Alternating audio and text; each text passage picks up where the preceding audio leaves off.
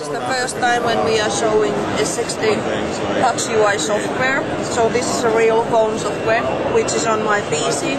I'm just using this kind of a display to show that. It's then up to the licensees to show the actual device, how it looks like, and what are the final graphics and things like that. So all of the functionalities are not yet in the demo, but I can show you what is the idea, how the interaction goes. So if you tap clock icon, you can go to the clock application, or then you can quickly change the different profiles from the status area. And naturally, other familiar S60 functionalities are similarly available from the screen. So if we go to the contacts, you can scroll lists quickly with this kind of a gesture interaction. And the more you have content, and if you keep scrolling, it accelerates the scrolling. So it's quite practical in that sense. And then if you have 30 names starting with F and 30 names starting with H, you see the character on top, on front of the name, so that you can jump in alphabetic groups. So it's making it even faster.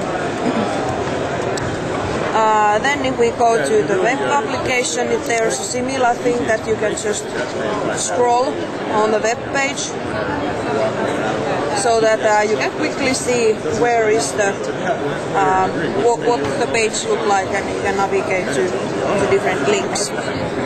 Same thing with images, so let's go to the images. There, and then the image. So now it opens to the different screen resolution. So you can make a gesture and it opens the next image. So that's the idea. Small demo effect.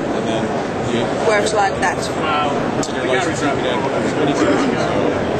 But really the idea is to keep this user interface as familiar as possible, because already 150 million users know how to use S60 UI, so they can easily take also the touch version into use.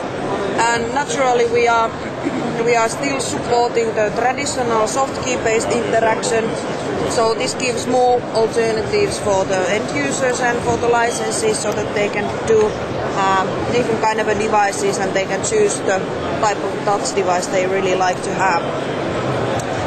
So actual device can then look very different. There might be devices with this kind of just a couple of hardware keys, or there might be touch devices with full QWERTY keyboard or with D9 keyboard and so on.